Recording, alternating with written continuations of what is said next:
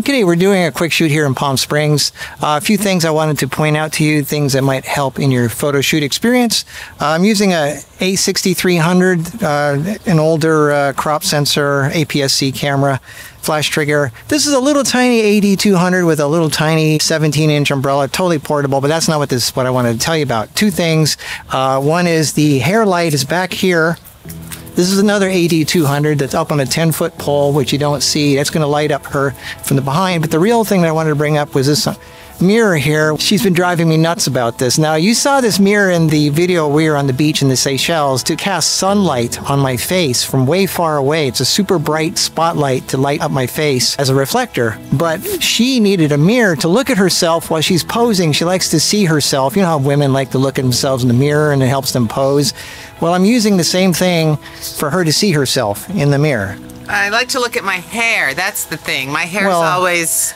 not necessarily myself, but it helps. It does help. Well, it's also your posing and stuff. Oh, so you I guess. So you know, I have a little ball head on the back here, so you can adjust it so she can see herself. So that really helps the model.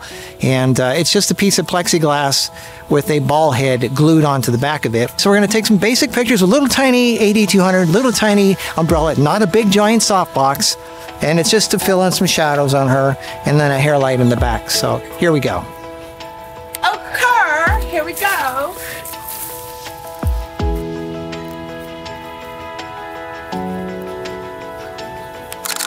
Nice. The lens is a Sigma 56 1.4. Nice. That's good right there. That's what I want. All this stuff is in shadow, so it's a cooler light.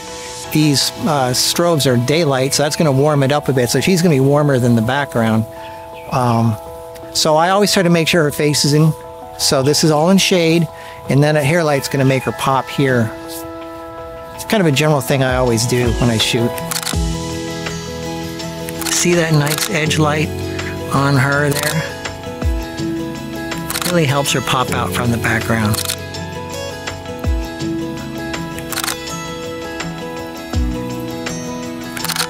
Yeah, like that. Perfect. Nice. There you go. So there you got some shots. Real basic, little older, smaller camera. Smaller, older flash. You don't need big cameras and big flashes to take good pictures. And you don't even need big softboxes. I mean, look at this little tiny thing. It's so cute. Yeah, this is just no bigger than my compact. Anyway, so hope this inspired you. I like to travel light when I travel. Small, lightweight things. Here, hold this for a second. Okay. And my mirror is really good for making sure that I'm not in the light, in the sun. So that also is another plus. So check this out. This is the little flash the little strobe that I use. This thing. Oh my gosh.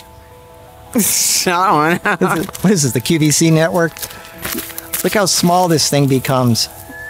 This is my little softbox. So this doesn't take up a lot of space.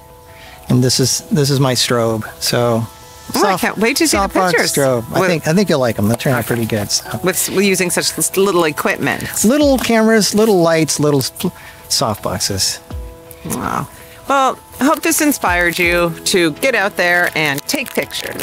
Yeah, capture some of the great moments of your life. All right, see you next week. I was just saying what Marcus always says. Have a good one. Bye. Bye-bye.